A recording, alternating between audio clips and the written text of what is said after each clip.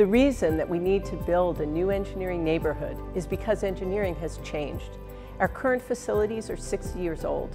They are not sufficient to do the kind of groundbreaking research that we need to benefit humanity through engineering and technology.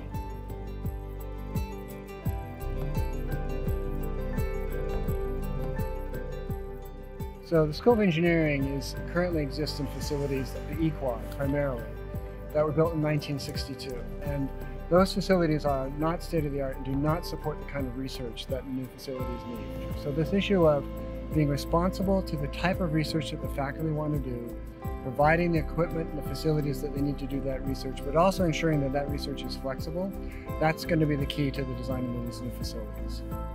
These new teaching and research facilities would allow the High Meadows Environmental Institute to continue tackling some of humanity's most pressing challenges, such as climate change, water security, and the loss of biodiversity, among others.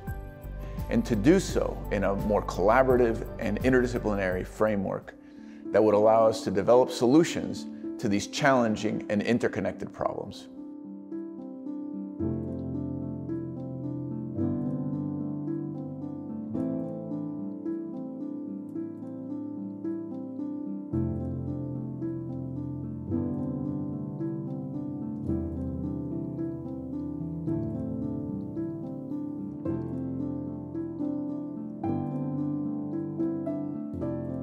The location of the building really is at the intersection of the sciences, engineering, policy school, and the humanities. It's designed to be a magnet for bringing these groups together.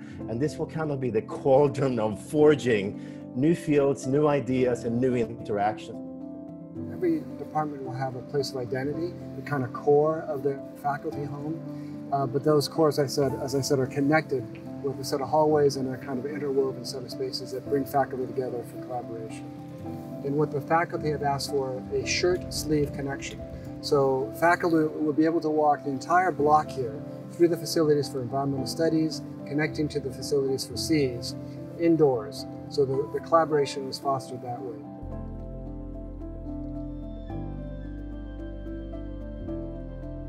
If you ask people what are the important areas for the 21st century, I mean, it's clearly computational work, computer science, and biological engineering. These are the things that are going to transform society.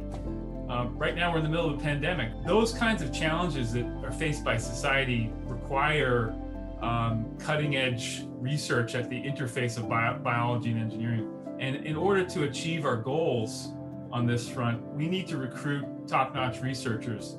That is going to be, I think, impossible without the infrastructure to attract these folks. Building the new neighborhood is really about maximizing the impact of Princeton engineering to do the groundbreaking research that we need to solve these complex problems.